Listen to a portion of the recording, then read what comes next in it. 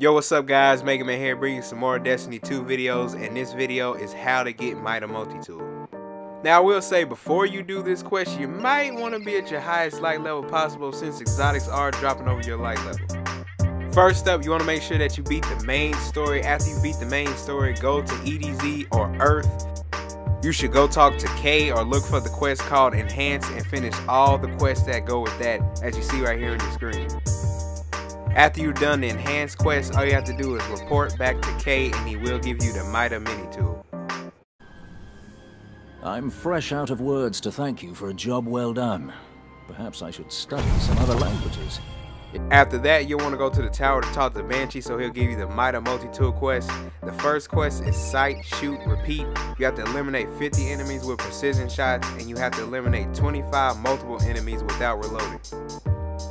After that quest is done, you'll get another quest called Under the Hood, and all you have to do is dismantle 5 rare or legendary scout rifles.